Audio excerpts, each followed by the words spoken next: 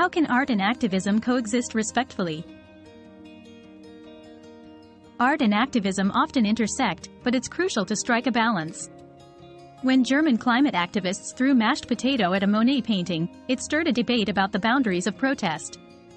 While activism aims to draw attention to vital issues, damaging irreplaceable art can alienate potential allies. A solution-oriented approach would involve collaborating with artists or institutions for impactful, non-destructive demonstrations. Engaging in dialogues and organizing educational programs can also amplify the message without causing harm.